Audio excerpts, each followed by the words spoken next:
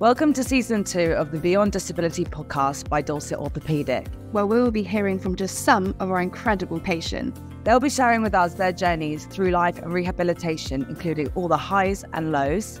Make sure to click follow to never miss an episode, and enjoy! Hello everybody, my name is Mike Wildeman. It's my great pleasure and honour to be hosting this podcast today, Beyond Disability.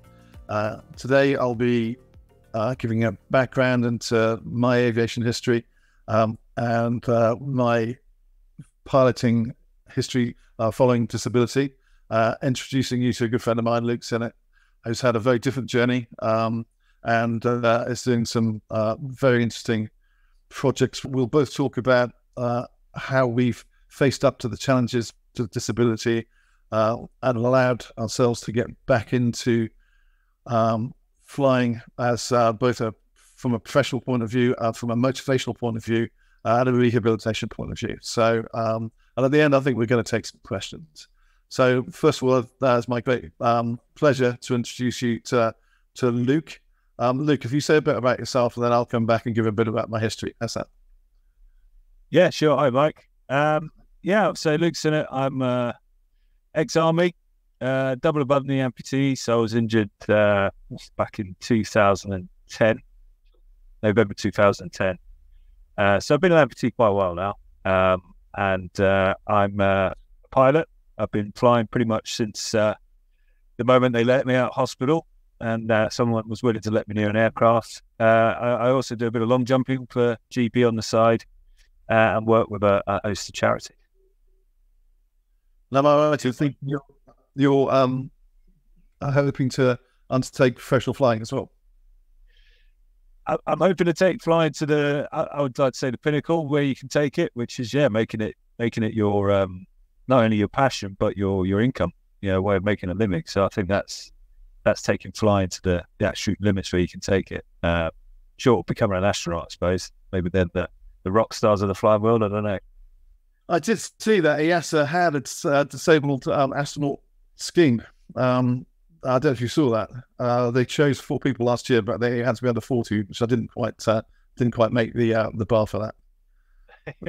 So I'll just say a little bit about myself then. So Mike Wildeman. I've been flying since I was about 18, got my PPL, joined the Royal Air Force. I was in the Air Force for 12 years doing tactical C-130 operational flying, both with the Royal Air Force and with the Belgian Air Force on exchange. So sort of quite a lot of unusual flying down in Africa and the Gulf and various bits and pieces. 27 or 28 years ago now, I joined Virgin Atlantic, which I did effectively up until my amputation, which was 7 years ago, following a motorcycle accident. My story is similar to Luke. I got back into a light aircraft as soon as I had my prosthetic, effectively. There's a great charity called Airability. If anybody would like to get involved in disabled flying or support disabled flying as a sponsor, fantastic charity in Blackbush. They got me back into just a PA-28 light aircraft, which had controls that had been adapted for amputee flying. And I was flying, I think, 6 weeks after my operation. I was back in the air in a similar situation. I think to Luke, I was very fortunate. Just at the time I'd had my operation, the Douglas Bader Foundation wanted to create the world's first disabled air display team. It hadn't really been done before. There's a couple of guys out in Italy who've done some flying with able-bodied, but this was going to be the world's first fully disabled air display team. And so it was a joint project between the Bader Foundation, who provided the money, and Airability, who provided the expertise. And I think we took about 15 disabled pilots, went through a selection procedure. I was lucky enough to get chosen with 2 other guys, and we did 2 years of training, supplied by some really great ex-Warbird and display pilots. And we got to the stage where I think we did 6 air displays in the 2019 air display season. And it was pretty cool. The problem with it really was that the aircraft we used were PA-28s, which were training aircraft from airability, which meant they weren't particularly dynamic. So the show was good. We did very tight formation, and it was proved that disabled people had the capability to fly a very close formation and to the standard to display in front of the public. But it wasn't exactly dynamic. And so COVID came around, sitting on the ground for a year or two, and I decided that we'd try and take it to the next level. And we can add a fully aerobatic air display team, which is Team Phoenix, was created from myself, and one of the pilots from the Barda Foundation was chosen, and we did our training to try and do air shows for disabled, but with fully aerobatic maneuvers in Russian fighter airplanes. So that's kind of where we are at the moment. Very lucky to be sponsored by both Douglas Barda Foundation, by Dorset Orthopaedic, who sponsored us through both streams so far, which has been fantastic. Blessma, who are the limbless service charity, and we're also sponsored by Marshalls of Cambridge, which is a big aerospace industry. So we've had a lot of help through it all, and it's in a bit of an abeyance at the moment because of the Ukraine war. My wingman is an engineer in the Air Force. It's not easy for him to get that much time off, so we're kind of standing still with it at the moment. In the meantime, I'm an examiner and instructor on Airbus aircraft, and that's what I do with my time. I teach and examine pilots through their 6-monthly assessment checks. But I look like I may well be going back to fly jets again myself. So that's kind of in abeyance at the moment. I hope I'll know in the next few days whether I'm able to go back flying large, long-haul aeroplanes again. So that's me. Were you flying before your amputation? A little bit. I mean, I've always been fascinated with flying, but I'd only sort of done things like paragliding, done a little bit of gliders and stuff. But never really took it forward as a career. And I joined the army, I think, really, when I look back. I joined the army because I was very interested in the Apache, and that's something you could only do in the army. I think you went in there with your eyes open going, right, it's a lot of people trying to fly Apache. And I think of an intake of 300 officers, at least 150 of them were gunning for that. So it's quite high failure rate to get there. And I got down to the last 11 and missed out. I was number 11 of the 11 that they took forward. So I ended up commissioning into the Royal Engineers and just had to let that one go. After a couple of years in the army, serving as a frontline officer, the passion was still there, and I reapplied, and because you could swap cap badges, you could move around once you're in the army, once you're in the land forces. So I made the application, and they accepted me on the second run. So I passed all my testing and stuff, all the grading and things you go through, and I was deployed. I had, obviously, at the time we were fighting Iraq and Afghanistan at the same time, so you were quite regularly turning around on a tour plot, and I had Afghanistan tour to get through. And when I got back from that, I was going to start with pilot training. However, I've been deployed in quite a punchy role in the counter ID search teams as a researcher, leading a team of searchers to remove what back then during Herrick 13 when I was out there was a pretty massive threat. It was pretty much everywhere. So unfortunately, can you just reset? I mean, people aren't going to know what that is. You just do a bit. A researcher is it's a Royal Engineer Search Advisor. So effectively, you plan and conduct and then execute search operations looking for bombs and devices like that. I mean, they come in various forms, but we do UK and overseas operations where we're basically counter-terrorist teams looking for. And were you taking bomb disposal as well? We did. No, I was search. So we didn't like to mix the two. So you were either searching or you were destroying the devices or removing the devices. So we didn't like to mix the two. So we had two separate operators there, one there to find it, one there to get rid of it. We had our teams working with us. But on operations, where you're dealing with, in the UK, obviously we go in, if the device was suspected, it'd be a massive operation with, all focused on this one device. On operations like in Afghanistan, you're sort of wandering around finding them everywhere. So it becomes a bit more, I wouldn't say you become blasé, but you just sort of, you expect it to just be everywhere. And every step is quite, is threatening because you're going into places where there's a lot of them. Anyway, I got the bad news, unfortunately, halfway through the tour, device functioned and took my legs.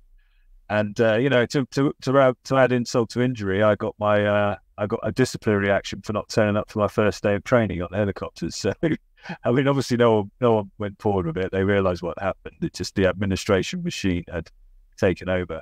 But that was sort of like for me, that was a real kick up the butt to think, well, is this out of question for me? Can I not fly anymore? I mean, are legs that important? And I suppose like most people that overnight you find yourself disabled, you've never really looked at this stuff. You sort of suddenly you're in this whole new world and you've got to start looking to see what's possible. And 10 years ago, Air Ability were there.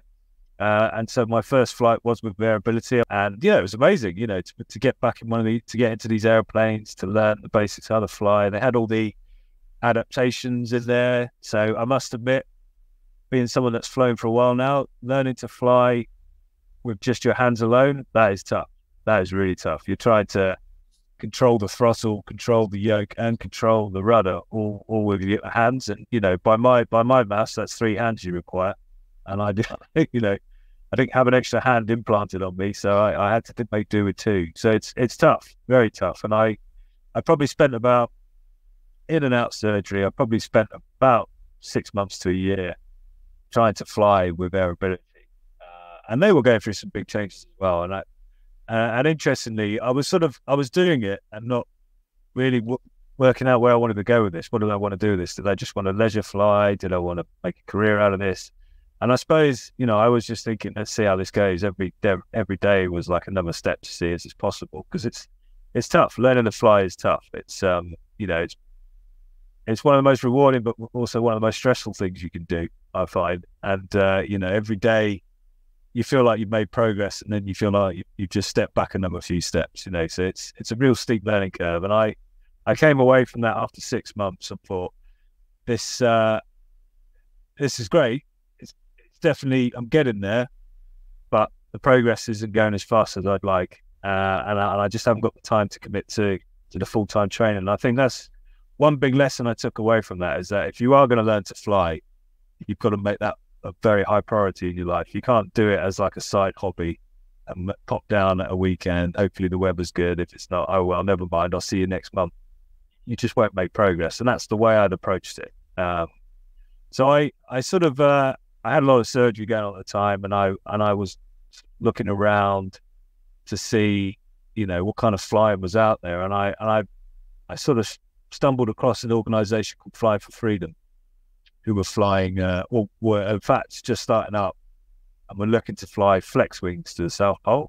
I don't know if anyone's ever seen a flex wing. It looks like a hang glider with a buggy underneath. There's no protection. You're completely exposed to the elements. So already you're looking at that thinking, well, the South Pole isn't the warmest place on the planet. In fact, you're looking at -80 chill factor. So, not the ideal place for an exposed cockpit. But I loved the idea of the challenge, and I loved the idea of get to the South Pole. Most army officers have Shackleton sort of hammered into their skulls for 12 months while they're at Sandhurst. So all you're ever taught is that if you want to be an army officer, you've got to go to the South Pole. It's almost part of the ingrained training they give you. And so I thought, right, well, that ticks off quite a few things in my box to go to the South Pole and to fly, learn how to fly. And when I first got in one of these flex wings, I did look at it like, that thing doesn't look airworthy, if I'm honest. But the moment I got in it and the acceleration taking off, the visibility, how much you could see and stuff, I was in love. I was fully in love with the way these machines operate. And I didn't look back. I just got in them, started learning how to fly. They were adapted. We had all the adaptations required. We had guys missing arms flying them. We had myself missing legs. We had guys paraplegics for flying them. They were very, very flyable aircraft. and I loved it. And I've been flying them now, coming on about 9 years now, and I've got hundreds of hours on them, and I still get it in. It still makes me smile when I take off. You know, it still gives me the buzz factor.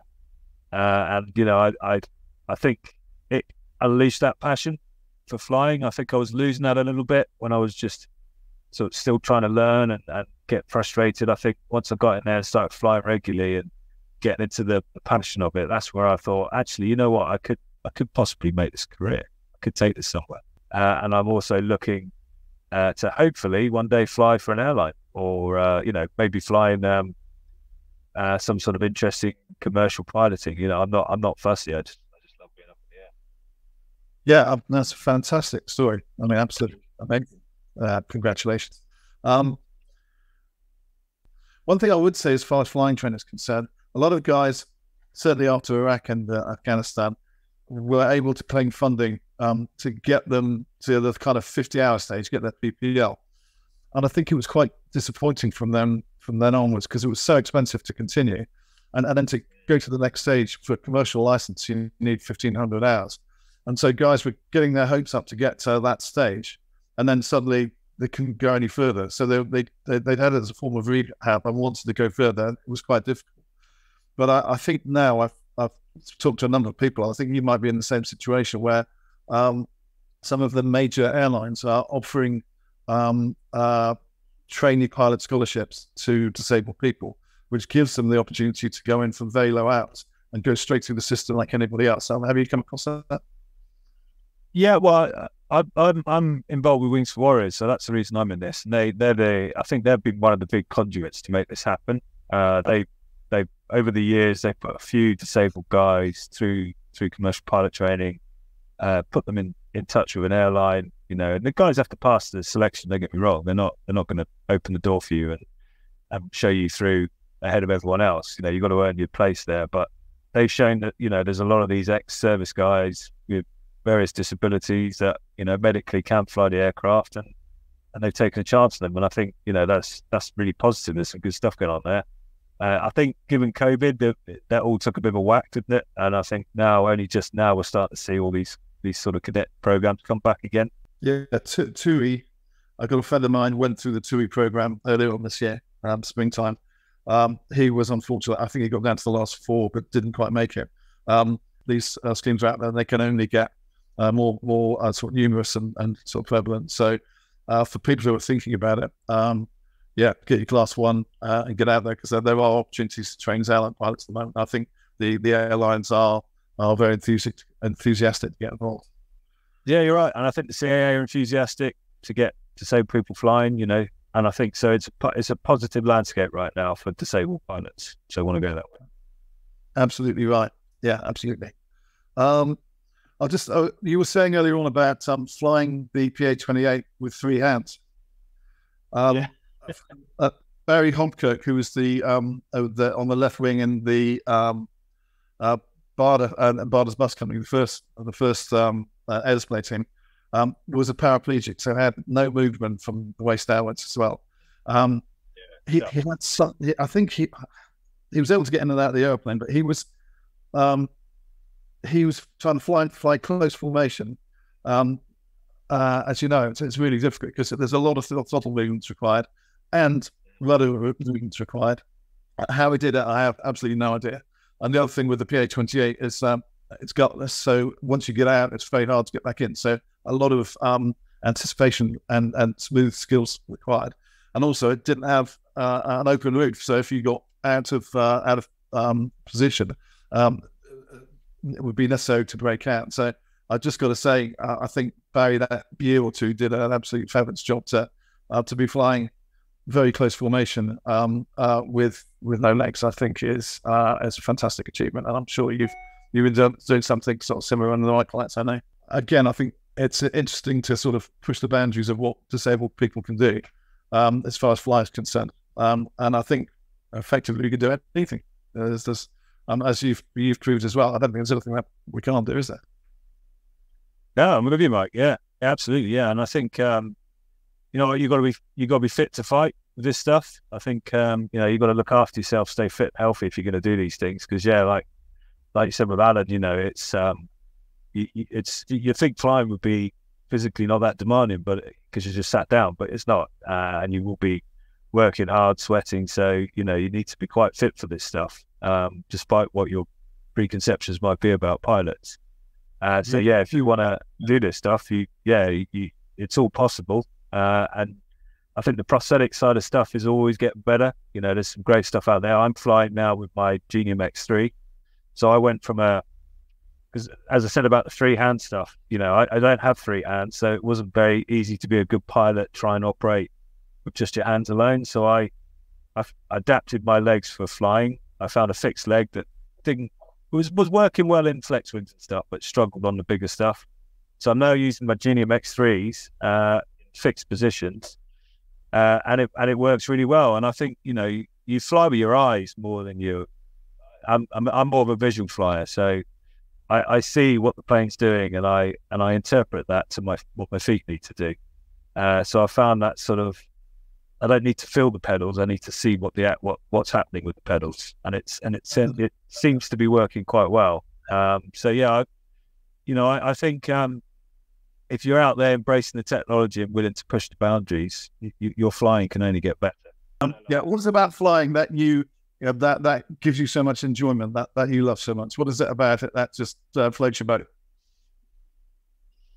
I think my love of flying goes back to just the first time you sit in the back of an airplane on your way to a foreign destination. That excitement. I think everyone gets that, don't they? That first time. I see my kids now when I get on an airplane with them. It's almost their favourite part of holiday. They're going somewhere exciting. When you get there, you're like, oh, it's just England with sunshine sometimes. But it's that buzz is. I think that's innately in everyone, except for those that fear flying, obviously, like Mr. T.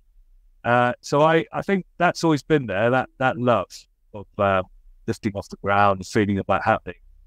And I think that's why I was always interested in aviation. When I first got in an airplane and flew one for myself, and that first feeling, I suppose when I go back to the first time I went solo, that first ever solo, that's an amazing moment. No one can give you that. No one can take that away from you. That feeling that it's you under your own steam, taking this, feat of engineering and taking it straight up into the sky. It was probably the most terrifying and most exhilarating experiences I ever had. And I think that alone, I could live out on that for 30 years. And I suppose whenever I get an aircraft now, I still feel that excitement when it's rolling along the runway. And I'm looking for the speed to rotate the controls, and off I go. And then I'm free of the ground. And then, the big one, our charity's called Flying for Freedom for a reason. That freedom you feel when you're flying, you've got, unlike on a road, it's 2-dimensional. When you get in the sky, it's 4-dimensional. You can go up, you can go down, you can go left, you can go right. In some spaces, you're not allowed to go there. You're not allowed to go into those invisible barriers. It's in the air sometimes, but, you feel like you see something over there and you go, let's go and have a look. That's something you can't do anywhere else with any other vehicle under your control. So I think that freedom is a big one. That's massive. And I think freedom and flying are the two big words for me that go together. Fantastic. Yeah, for me, I think it's very similar. And they're such unique experiences airborne, aren't they? You say the first time you go solo and you look across and the instructor isn't there. The first time you get lost on a Navex, the first time, militarily flying at low level, flying at 250 feet. The first time you get your command, and there's you've got a first officer with you for the first time. Flying around the world, I used to love looking out the window. Instead of school, you shouldn't look out the window the whole time. But, some of the views from 4,000 feet over the Sahara or over the Himalayas, or flying down the coast of Africa to go into Cape Town, places like that, you just can't believe those things until you've had a chance to see it and do it. The same as this, the opportunity that you've got flying these flex wing microlights in formation down to somewhere like Gibraltar. That's the sort of thing you'll never get another opportunity to do that. It's going to be a one-off, and it's such an amazing thing to do. And we're just so lucky to have the opportunity to do these things. And I know that Hannah was asking me about why I set up the air display team, second one, and it was really to prove that we guys and girls, we don't have any restrictions. We don't have anything that we can't do. We can go and loop and roll in close formation. We can fly these aeroplanes to obscure places. We can land big jets at night in bad weather. We can do all these things. And as things go forwards, disabled people are going to be able to do these more and more, I think. I don't know how you feel about it. No, I agree. And you know what? You have qualities that are important in a pilot, which is this sort of, you don't give up. You can't give up. You can't accept the fact that these conditions are too bad and I can't fly this plane.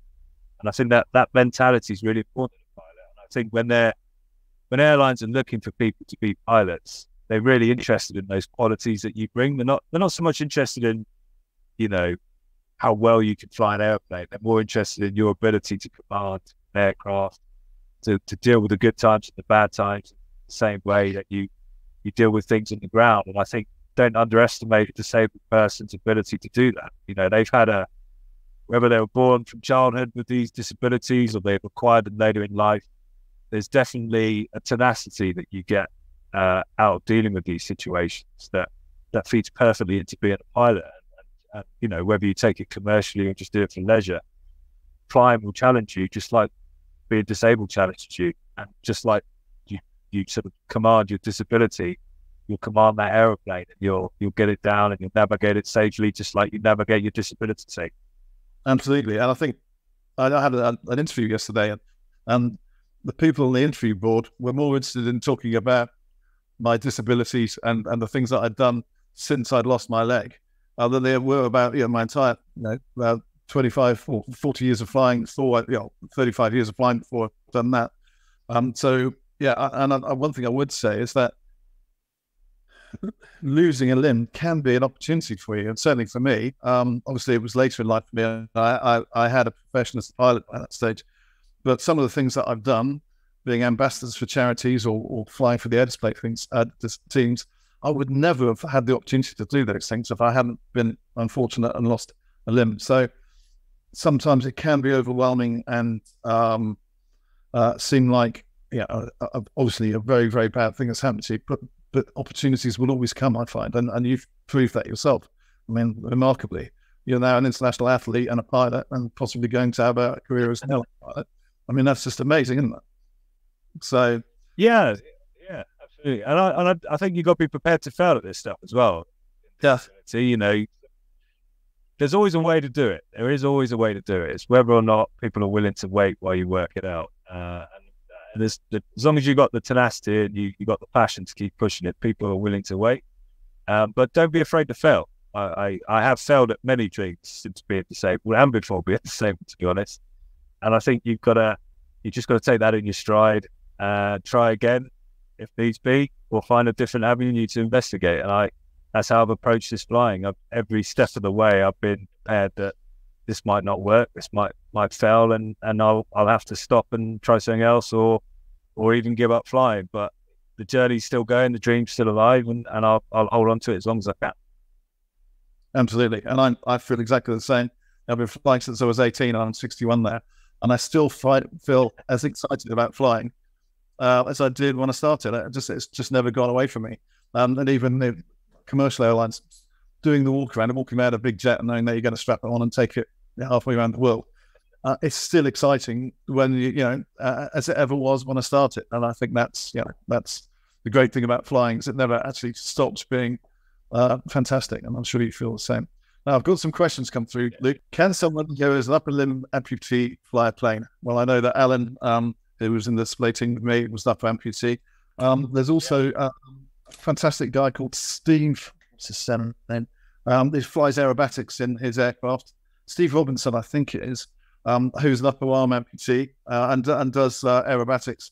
And he's involved in the BARDA disability scheme and through that. And I met him last year. So, yes, I don't think there's a problem. Obviously, it depends which arm it is. There's always going to be a way around it. But obviously, what tends to happen is you fly with your good arm on the control column, and then you clamp your prosthetic onto the thrust lever, I think is the way to do it.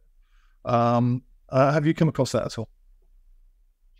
I have, yeah. I've seen, I mean, flex wings are predominantly, you do need two arms, but I've seen one arm people fly them a couple of times. And I think with an arm amputation, I think there's got to be some adaptation to the aircraft.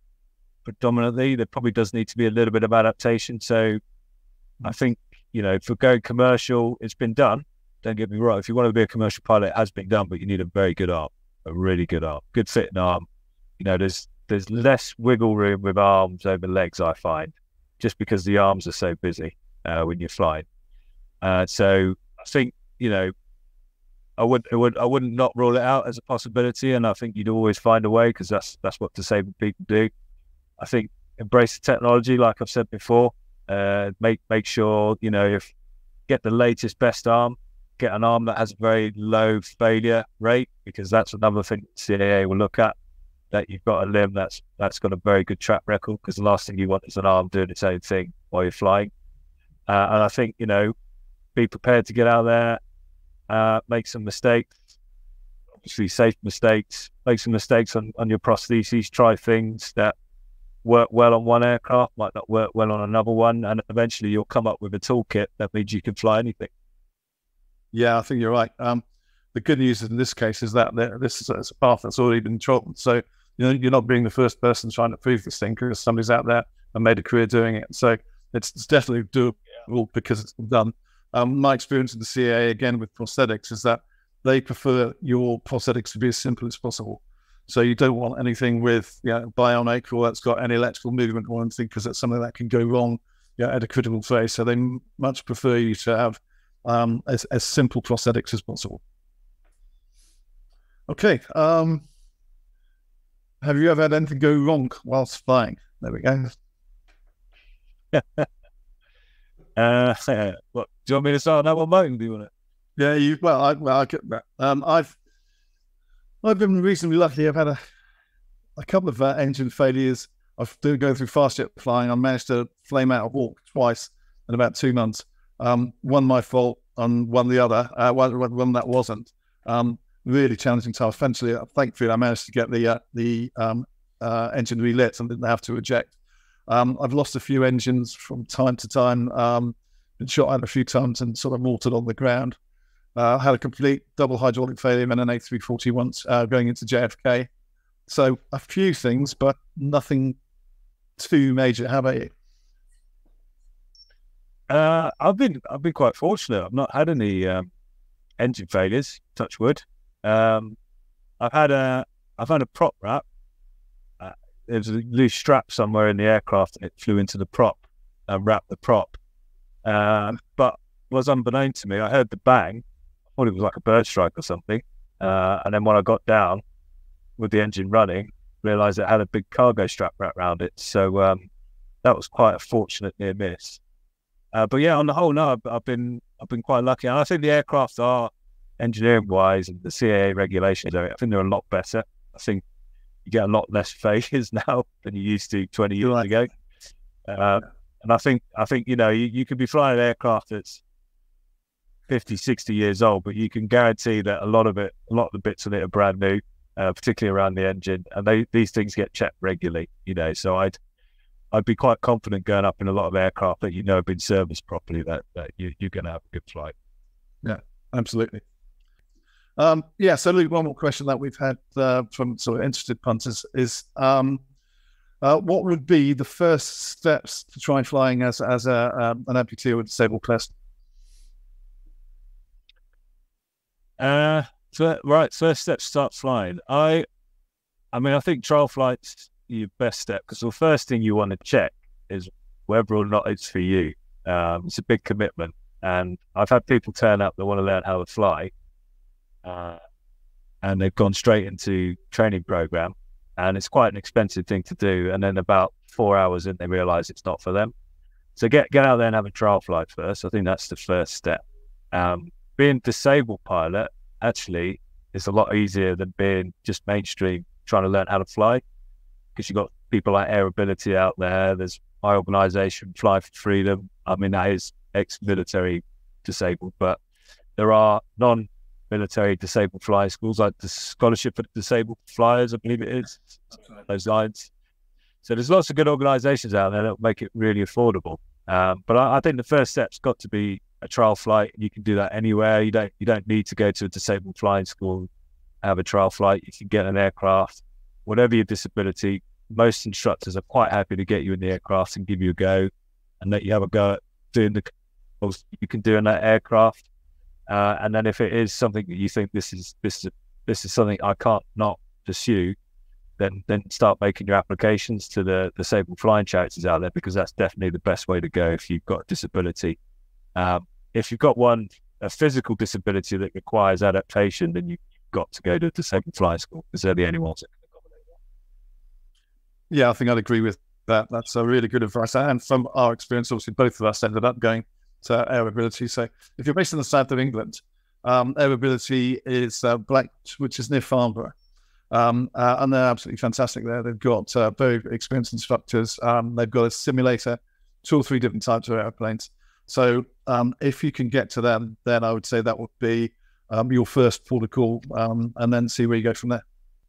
So, well, I hope that's been useful, and you've got some good information out of that. I've thoroughly enjoyed it. I'm sure that Luke has as well. That's pretty much the end of the podcast for today, and I'd like to thank Dorset Orthopaedic for setting this up, and also all the support that they've given me personally over the last probably nearly 10 years or so. So, yeah, thank you very much to them. I'd like to thank Luke very much for giving up his time, and really interesting to hear about your background and everything that you've done. So thanks very much for that, and I'll turn over to Luke to say goodbye. Yeah, thanks, Mike. Yeah, it's been good chatting with you, and thank you, Dorset Orthopaedic, for all the support. I hopefully we'll be chatting at some point, maybe about long jump blades. I don't know, but hopefully in a couple of years' time, we'll be talking about commercial flying and how great it is. That's the hope of this journey. But yeah, thanks, Mike. Good luck with all your flying.